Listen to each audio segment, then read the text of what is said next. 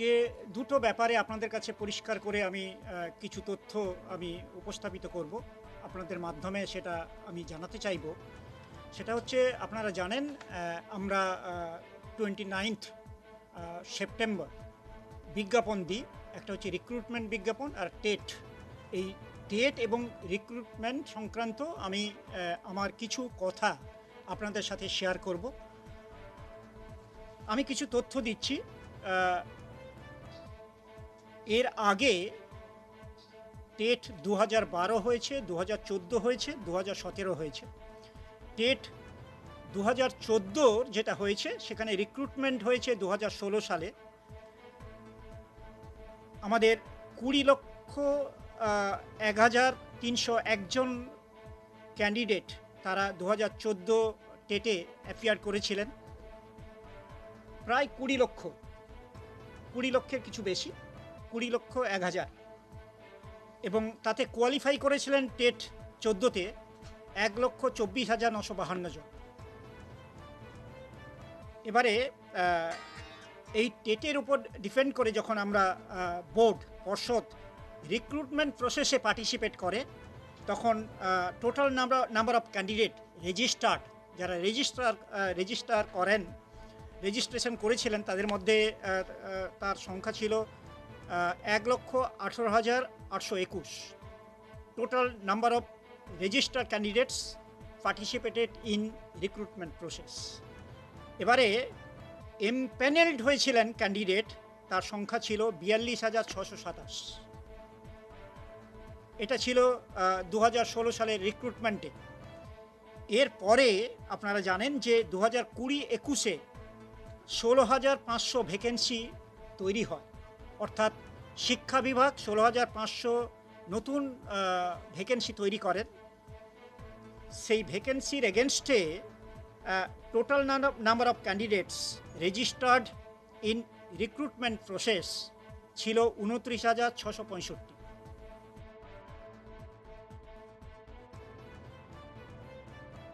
নিয়োগ প্রক্রিয়া শুরু করব, 3 মাসের মধ্যে নিয়োগ দেব। শুনুন, এই ব্যাপারে কিছু ইস্যু এখনো বিচারাধীন আছে। আমি আপনাদের সামনে সেটা মন্তব্য করতে পারছি না। আমি বলবো যে আইন মোতাবেক যাদের বয়স আছে তারা পার্টিসিপেট করুন।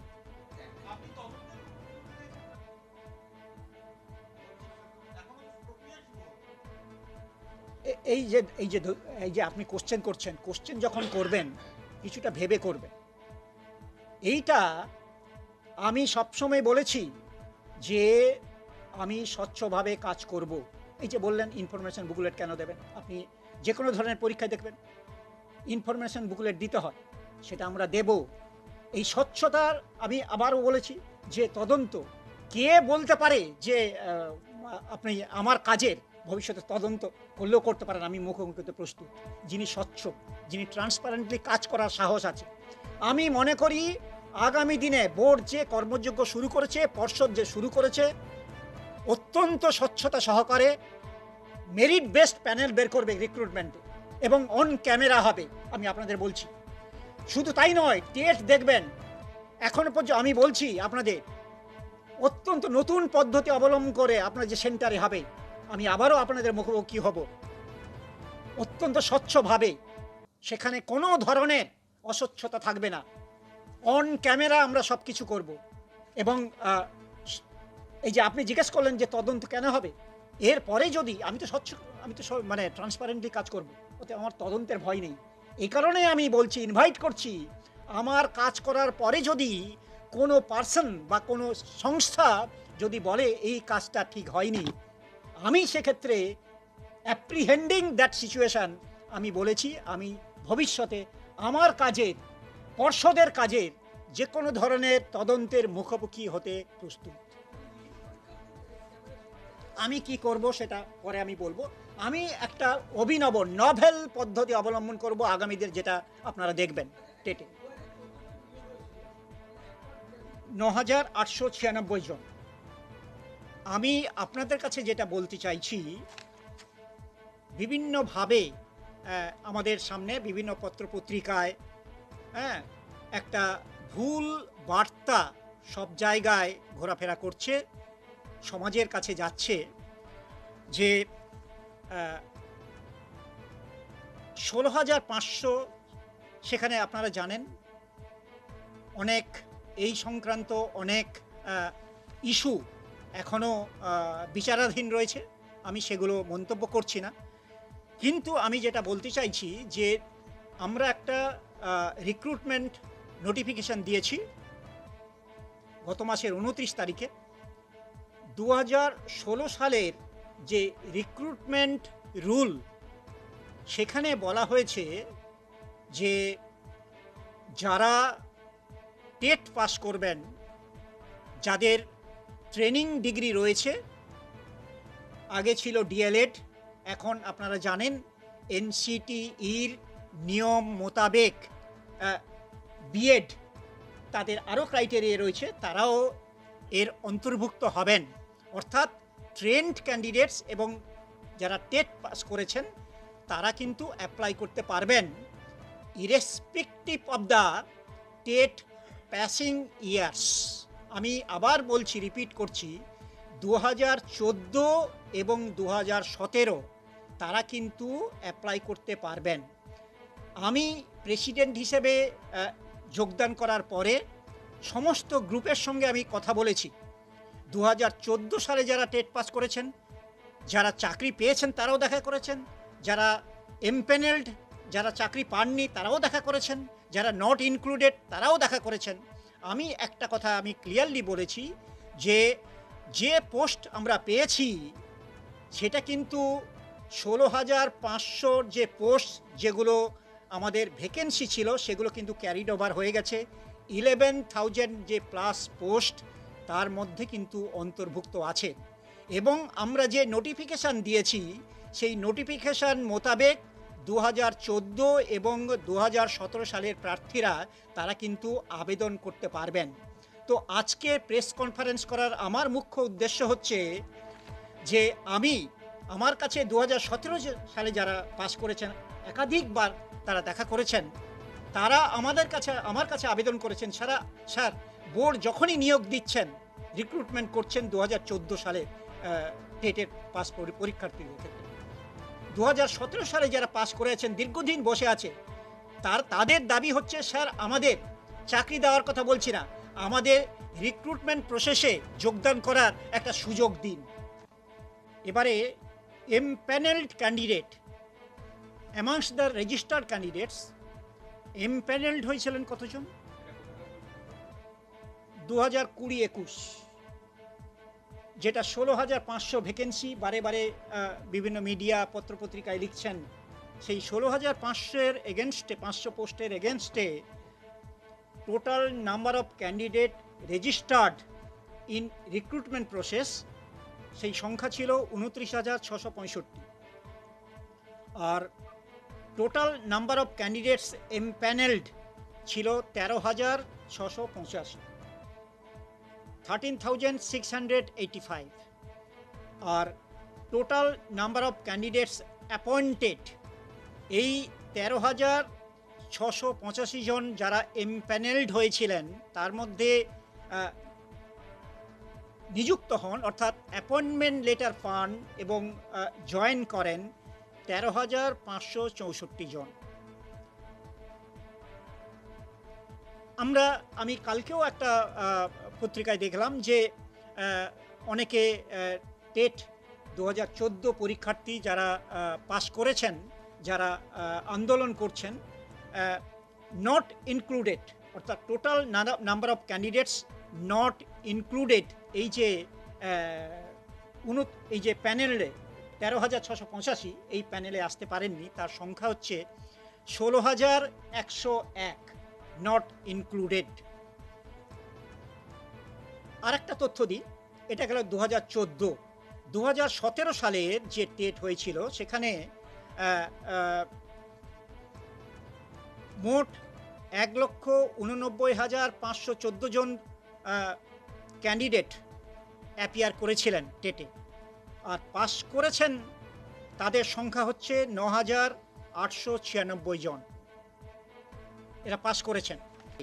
সমস্ত বাধা বিঘ্ন কাটিয়ে উঠে বোর্ডে যারা আছেন, আমাদের সচিব আছেন, উপসচিব আছেন, যারা কর্মীরা আছেন এবং সরকারের যে শিক্ষা দপ্তর তাদের সহযোগিতায় আমি কিন্তু পোস্টটা পেয়েছি। আমি আপনাদের কাছে অনুরোধ করছি যারা টেট 2017 এবং 2014 যারা সবাই পাস করেছেন তারা কিন্তু আবেদন করুন। আমি খুব সত্তর, আপনারা জানেন 21 তারিখ থেকে তাদের রেজিস্ট্রেশন শুরু হবে। আমি চাইবো এবছরের মধ্যে তাদের নিয়োগ দেওয়ার জন্য। আমি এটাও বলছি যে পরের বছর আবার জানুয়ারিতে আমি পোস্ট চাইব। আমি মনে করি যে বছরে দুবার নিয়োগ হবে। আমি একটা বিষয় এখানে উত্থাপন করছি। পশ্চিমবঙ্গ সরকারের মাননীয় শিক্ষামন্ত্রী অধ্যাপক ব্রাত্য বসু আমার যোগদান করার পরে আমাকে অ্যাডভাইস করেছিলেন, উপদেশ দিয়েছিলেন। আপনারা জানবেন যে বোর্ড একটা স্বয়ংশাসিত সংস্থা। স্বয়ংশাসিত এই সেন্সে তারা কিন্তু পলিসিগুলোকে ইমপ্লিমেন্ট করবেন নিজ নিজ নিয়মের ভিত্তিতে, কিন্তু সমস্ত পলিসি ফ্রেম করবেন শিক্ষা দপ্তর, সরকার। তিনি আমাকে বলেছিলেন যে সমস্ত বিধি মেনে,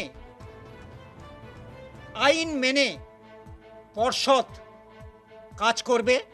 প্রত্যেক বছর মাননীয় শিক্ষামন্ত্রী অধ্যাপক ব্রাত্য বসু বলেছিলেন যে প্রত্যেক বছর নিয়োগ করতে হবে, প্রত্যেক বছর টেট আয়োজন করতে হবে।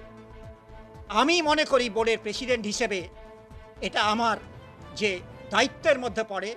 আমি কথা দিয়েছি, আমি সরকারের কাছেও দায়িত্ব, মানে আমার দায়িত্ব রয়েছে, সমাজের কাছেও দায়িত্ব রয়েছে। এভরি ইয়ার আমি টেট নেব। আমি যোগদান করার দিনে বলেছিলাম এভরি ইয়ারের অন্তত ন্যূনতম দুবার নিয়োগ হবে। অতএব এক ধরনের মেসেজ আমি পাচ্ছি আমার কাছে। এখানে আমার পার্সোনাল মোবাইলে মেসেজ আসছে, পত্রপত্রিকায় দেখছি, শুনছি যে 2014 সালের আমাদের নিয়োগ দিতে হবে, 2017কে দেওয়া যাবে না। আবার 2017 সালের প্রার্থীরা বলছে 2017 সালে নিয়োগ দিতে হবে, 2014 সালে নিয়োগ দেওয়া যাবে না। আমি মনে করি, আবারও রিইটারেট করছি, আমি আগামী দিনে টেট সংক্রান্ত এবং নিয়োগ সংক্রান্ত যে কোনো ধরনের কাজের, যে কোনো ধরনের, আমি যদি বলি তদন্ত হয় নিয়োগের, আমি সামনাসামনি হতে প্রস্তুত। আমি মনে করি আগামী দিনে বোর্ড টেট নিতে যাচ্ছে, নিয়োগ নিতে যাচ্ছে, আমাদের শিক্ষা দপ্তরের মাননীয় মন্ত্রীর দিয়েছি, বোর্ড আইন মোতাবেক, বিধি মোতাবেক অত্যন্ত স্বচ্ছতা মেনে কাজ করবে। সেখানে নিরপেক্ষতা থাকবে, সেখানে কোনো ধরনের অস্বচ্ছতা থাকবে না। আমি যারা 2014, 2017 সালে টেট পাস করেছে তাদের কাছে ঐকান্তিকভাবে অনুরোধ করছি, তারা আমাদের এই নিয়োগ প্রক্রিয়ায় পার্টিসিপেট করুন। তারা প্রায় 11,000+ পোস্টে যোগদান করবেন। আমি কথা দিচ্ছি, আবার সরকারের কাছে আমি আবেদন করছি, জানুয়ারি মাসে আবারও পোস্ট আসবে, আশা করছি তাদের আমি নিয়োগ দেব। আমি আশা করছি যে আগামী 1 বছরের মধ্যে, আগামী 2023-এর মধ্যে আমি থাকি বা যে কোনো থাকুক, আমি যে কার্যক্রম আমি শুরু করেছি, এটা কিন্তু আমার মনে হয় যারা টেট পাস করে আছেন কেউ কিন্তু বসে থাকবেন না। আমি যেটা মেসেজ আমি আপনাদের সামনে এটা রাখলাম, আরেকটা রাখলাম, এটা আমার প্রাথমিক যে মন্তব্য। আরেকটা জিনিস আমি আপনাদের বলছি, এটা অত্যন্ত কর্কশ হলেও এটা বাস্তব সত্যি, যে আমি এবারে টেট বিজ্ঞাপনে বলে দিয়েছি, টেট পাস করা মানে এই নয় যে চাকরির অধিকার অর্জন করা। এটা কিন্তু একটি যোগ্যতামান নির্ণায়ক পরীক্ষা। অতএব টেট 2014 বা 2012 বা 2017 সালে পাস করেছি মানে আমাকে চাকরি দিতে হবে, এই বাধ্যবাধকতা আমি বলবো বোর্ড, আমি অন্তত যতদিন আছি এই অস্বচ্ছ কাজ আমি করব না। আমি নিয়ম মেতে কাজ করব। 2016 সালের যে পশ্চিমবঙ্গ সরকারের যে শিক্ষা বিভাগ নিয়ম প্রণয়ন করেছেন, আইন প্রণয়ন করেছেন, সেই কাজ করব। তবে আমি যারা আন্দোলন করছেন, যারা অনেকে করছেন, আমি সবার কাছে, আমি তাদের আন্দোলনের প্রতি, আন্দোলন করার অধিকার রয়েছে, তাদের প্রতি আমার যথেষ্ট সহমর্মিতা রয়েছে। আমি তাদের কাছে রিকোয়েস্ট করছি যে তারা এই রিক্রুটমেন্ট প্রসেসে পার্টিসিপেট করুক। আপনারা জানেন যে এই কলেজ সার্ভিস কমিশনের পরীক্ষা হয়, যারা সবাই পাস করে প্রতি বছর নিয়োগ পান। একবার প্যানেল হয়ে দেখুন, একটা সাবজেক্টে 50টা পোস্ট, 100 জনকে প্যানেল করা হলো, পরবর্তী 50 জন প্যানেল না, তার মানে তারা বলতে পারেন না আমি পরবর্তী প্যানেলে ইন্টারভিউ দেব না, এটা বলতে পারেন না। আরেকটা উদাহরণ দিচ্ছি, যেমন নিট পরীক্ষা হয়, আপনারা জানেন আমাদের গোটা ভারতবর্ষে ইউজি মেডিকেলে প্রায় 1 লক্ষ প্লাস পোস্ট, কিন্তু নিট কোয়ালিফাই করে 8 লক্ষাধিক স্টুডেন্ট। 8 লক্ষ, তাহলে 1 লক্ষ পায় ইউজি কলেজে, তাহলে 7 লক্ষ তারা কি আন্দোলন করবে বসে যে আমাদের প্রত্যেক মেডিকেল কলেজে অ্যাডমিশন করাতে হবে, না হলে পরবর্তী নিট নেওয়া যাবে না? এটা অধিকারের মধ্যে পড়ে না। আমি শুধু আজকে আপনাদের ইনভাইট করেছি আমার বোর্ডের, আমার যে আগামী দিনে যে ভিশন এবং মিশন সেটা আপনাদের কাছে ক্লিয়ার করে দেওয়ার। কিন্তু আমি মনে করি যে যারা এতদিন বসে আছেন, যে কোনো ধরনের কেউ যদি বলেন যে হ্যাঁ আমি এটা অন্যায় হয়েছে, এই রিক্রুটমেন্ট প্রসেসে আমি পার্টিসিপেট করব না, আমি অন্য পদ্ধতি অবলম্বন করব, করতেই পারেন। কিন্তু জানবেন, যদি রিক্রুটমেন্ট যদি ডিলে করি, তাহলে কিন্তু সবার, যাদের বয়স 39 আছে, যাদের 38 আছে, সেগুলো কিন্তু পেরিয়ে যাবে। আমি অনুরোধ করছি সবাই যেন রিক্রুটমেন্ট প্রসেসে পার্টিসিপেট করেন, এবং আমি খুব তাড়াতাড়ি তাদের অ্যাপয়েন্টমেন্ট দেব, পরবর্তী বছরেও 2বার অ্যাপয়েন্টমেন্ট দেব।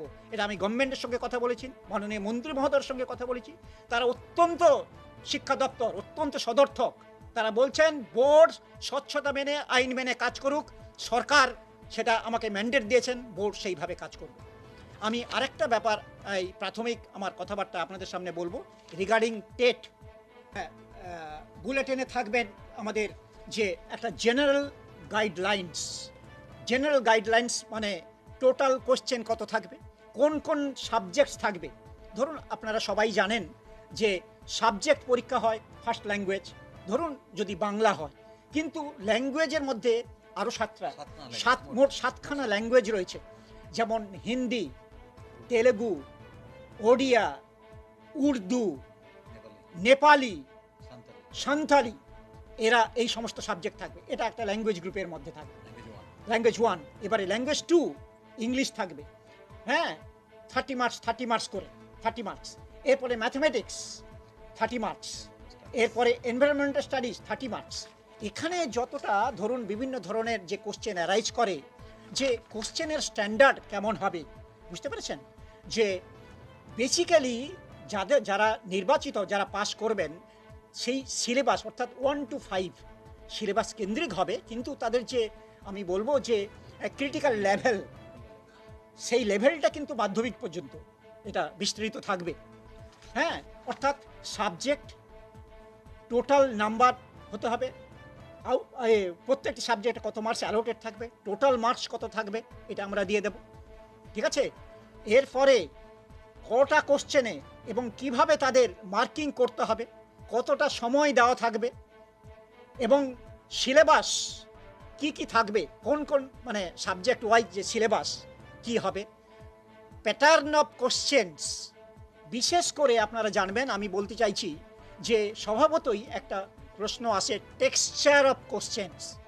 অনেকে বলবেন যে, আমি একটা উদাহরণ দিচ্ছি, যে প্রাইমারি লেভেলে সবথেকে বড় ইম্পর্টেন্ট হচ্ছে যে চাইল্ড ডেভেলপমেন্ট অ্যান্ড পেডাগজিক্স।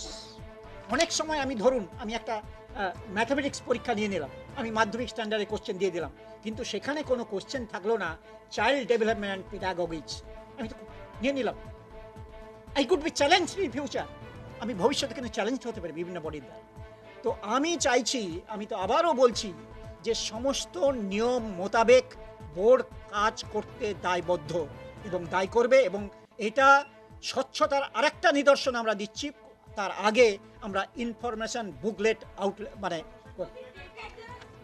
হ্যাঁ শিওর সব কিছু অনুপুঙ্খভাবে দিয়ে দেবো, কারো কোনো অসুবিধা হওয়ার কথা নয়। এবং তাদের ক্যাটেগরি ওয়াইজও আমি প্যানেল করব, তাদের একটা স্টেট প্যানেল মেরিট লিস্ট হবে, ক্যাটেগরি ওয়াইজও প্যানেল হবে, সেখানে কোনো অস্বচ্ছতা থাকবে না। আমি শুধু আপনাদের মাধ্যমে যারা যে আবেদনকারী টেট 14, টেট 17 বা আগে যারা পাস করেছেন, তাদের কাছে আবেদন রাখছি, আপনারা বোর্ডের ওপরে যে বর্তমান যে অ্যাডহক কমিটি, তাদের ওপর আপনারা আস্থা রাখুন। অত্যন্ত স্বচ্ছতা মেনে, মেরিট মেনে নিয়োগ দেওয়া হবে, আমি কথা দিচ্ছি।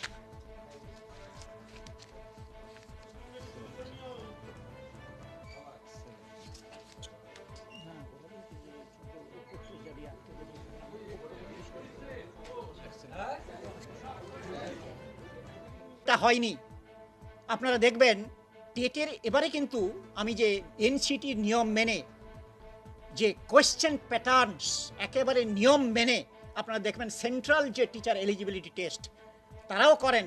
আমরা আমাদের যে প্যাটার্ন, আমি তো বলবো তাদের থেকেও আরও ভালো হবে। আমরা দিন রাত কাজ করছি। আপনারা জানবেন এখানে কোনো ইনফরমেশন বুকলেট আগেও দেওয়া হতো না, এবারে কিন্তু আমরা দেব, যে কিভাবে কোশ্চেন আসবে, কোন ধরনের কোশ্চেন আসবে, হ্যাঁ, পরীক্ষার সময় কত, কোন কোন সিলেবাস থাকবে, এই ধরনের টোটাল আমাদের ইনফরমেশন যে বুকলেট, বুলেটিন আমরা কিন্তু ওয়েবসাইটে আপলোড করে দেব। আমরা করে দেব, সেটা আমরা নোটিশে জানিয়ে দেব, আমরা কাজ করছি।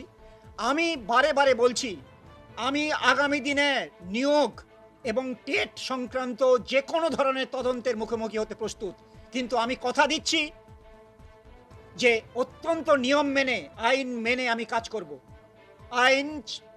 আইনের বাইরে আমি কোনো ধরনের কাজ করব না, কোনো ধরনের এখানে অস্বচ্ছতার স্থান পাবে না। আমি প্রাথমিকভাবে আপনাদের কাছে বোর্ডের যে এই বার্তা, এটা উপস্থাপিত করলাম, এবং আমি চাইব আপনাদের মাধ্যমে যারা এই রিক্রুটমেন্ট প্রসেসে যারা পার্টিসিপেট করবেন বা যারা টেট পরীক্ষা দেবেন, তাদের কাছে এই বোর্ডের এই যে মেসেজ, এই মেসেজটা যাক। প্রত্যেক বছর যদি দুবার নিয়োগ হয়, আমার মনে হয় কোনো টেট পাস ক্যান্ডিডেট বসে থাকে। এটা তো নিয়ম, এটা আমি এই যে বলছি, ও আপনারা তখন বলবেন, যেই পরীক্ষা হয়ে যাবে তখন কেউ একজন মানে আইনি পরামর্শ নেবেন যে আমাদের স্যার সমস্ত পরীক্ষায় একটা ইনফরমেশন বুকলেট থাকে, স্যার কত নম্বরের পরীক্ষা হবে আমরা জানবো কি করে?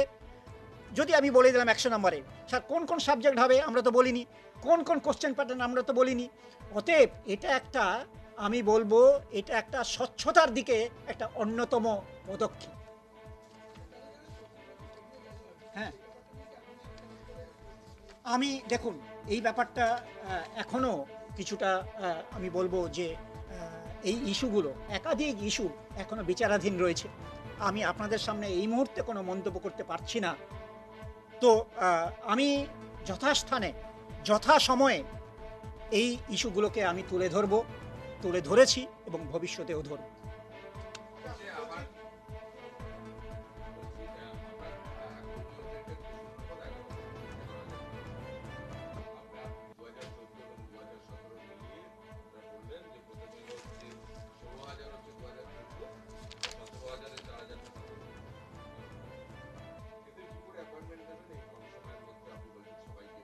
না না, সবাইকে এই এই এই তথ্যটা ভুল।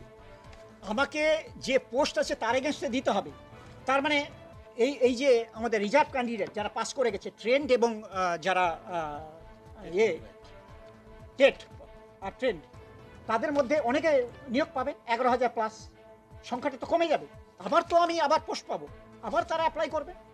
অতএব এটা যদি স্ট্যাগনেন্ট হয়ে যায়, আমরা একবার ইন্টারভিউ দিয়েছি, আমরা মানে আর ইন্টারভিউ প্রসেসে, রিক্রুটমেন্ট প্রসেসে পার্টিসিপেট করব না, আমাদের এখান থেকে দিতে হবে। আমি কিন্তু বারে বারে বলছি, তাদের দাবির প্রতি আমি খুব সহমর্মী, কিন্তু আমাকে আইনি পথে নিয়োগ দিতে হবে। আমি তো বলবো শুধু আন্দোলন কেন, যারা যারা টেট পাস করবে, পর্ষদ যে আগামী দিনে যে তার ভিশন ডকুমেন্ট, এটা আমি বলছি যে আমি যে উদ্যোগগুলো নিয়েছি, আগামী দিনে আমার মনে হয় না আগামী 2 বছরের মধ্যে কোনো টেট পাস ক্যান্ডিডেট বসে থাকবে। কারণ সরকার প্রতি বছর পোস্ট দিচ্ছেন। আমি এসেই আমার 1 মাস ক্লাস হয়েছে, আমি বলেছিলাম আমি প্রথম যেদিন জয়েন করি, আমি কিন্তু শিক্ষা দপ্তরের কাছে চেয়েছিলাম, তারা কিন্তু পোস্ট দিয়ে দিয়েছেন। পোস্ট প্রত্যেক বছর গভর্নমেন্ট দিচ্ছেন, দেবেন।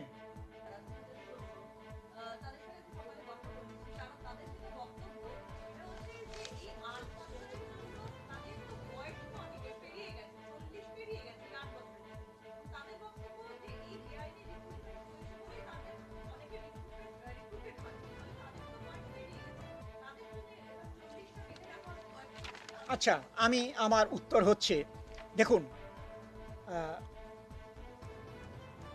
এই যে রিক্রুটমেন্ট যেটা হয়েছে সেই ব্যাপারে আমার কোনো কথা নেই, কিন্তু আপনাদের আমি বলছি রিক্রুটমেন্ট যে অ্যাক্ট এবং রুল, সেখানে ক্লিয়ারলি বলে দেওয়া রয়েছে 40 বছর এজ। আমি যখন রিক্রুটমেন্ট করতে যাচ্ছি, আমি কি কখনো বলতে পারি যে তাদের জন্য যাদের 40 পেরিয়ে গেছে তারা অ্যালাউড? আমি তো আইন প্রণয়ন করি না। আবারও বলছি, পর্ষদ কিন্তু আইন প্রণয়ন করে না। আইন প্রণয়ন করেন শিক্ষা বিভাগ, সেটা এনসিটিই আইন মোতাবেক। এই এজটা কিন্তু রাজ্য সরকারও করেন না, এনসিটিই কিন্তু করে দিয়েছেন।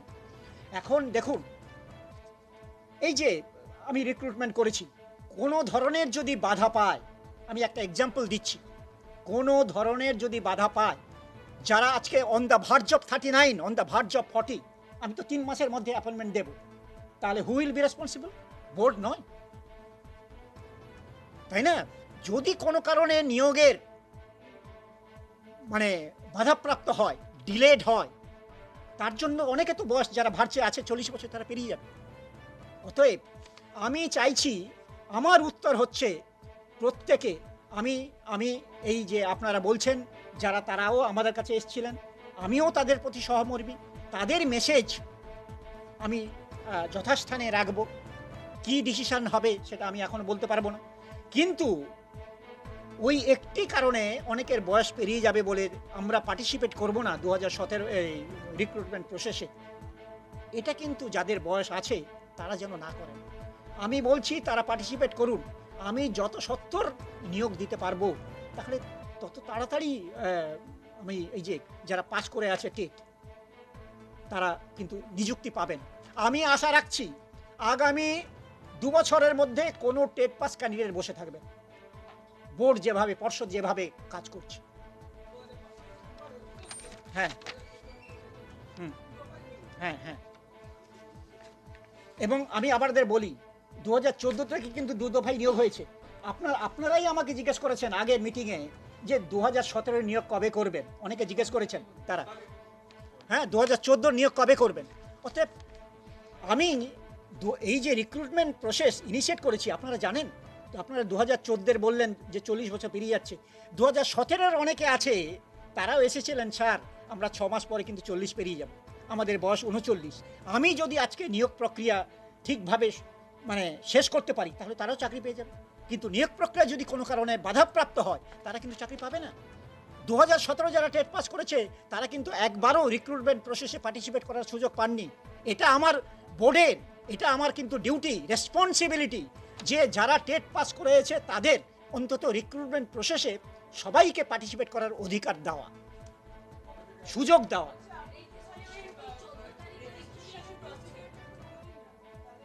রেজিস্ট্রেশন প্রসিডিওর আমরা তো আপলোড করে দেবো না, আমাদের কাজ চলছে। 21 তারিখে ওটা রিক্রুটমেন্ট প্রসেস কাজ চলছে, 21 তারিখে ওরা রেজিস্ট্রেশন করতে পারবে, কাজ চলছে সব। হ্যাঁ, 21 থেকে, আর 14 থেকে হচ্ছে টেট। হ্যাঁ, হ্যাঁ, আমি তো এটা বিজ্ঞাপন দিয়েছি তো। না, না, না, আমি তার আগেও বলে দেব, দেখুন, পর্ষদ অত্যন্ত ভেবেচিন্তে দিয়েছে 14, 21 আর তারপরে। অতএব কবে 14 না তারপরে, এটা বোর্ডের জানানো উচিত যে কবে হবে, তার আগে ঠিকভাবে নোটিফাই করে, ঠিক সময় নোটিফাই করে দেবে। 21 তারিখ, হ্যাঁ। এবং আমি বলছি খুব তাড়াতাড়ি নিয়োগ দেওয়া হবে, ট্রান্সপারেন্টলি।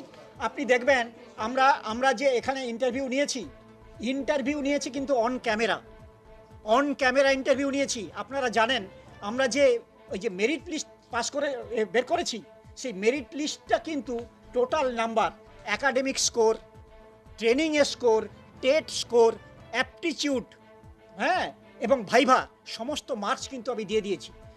আরেকটা কথা আমি মানে বলছি, দাঁড়ান, আমি আরেকটা কথা বলছি, আগামী দিনে এই যে রিক্রুটমেন্ট প্রসেস হতে যাচ্ছে, যে স্টেট যে মেরিট লিস্ট হবে, আমি কিন্তু স্টেট মেরিট লিস্টে একেবারে সব কিছু একদম অনুপুঙ্খভাবে সব কিছু দিয়ে দেব।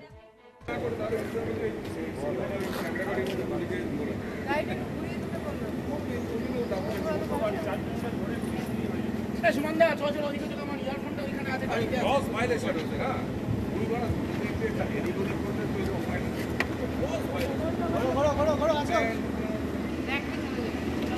মাথার উপর দিয়ে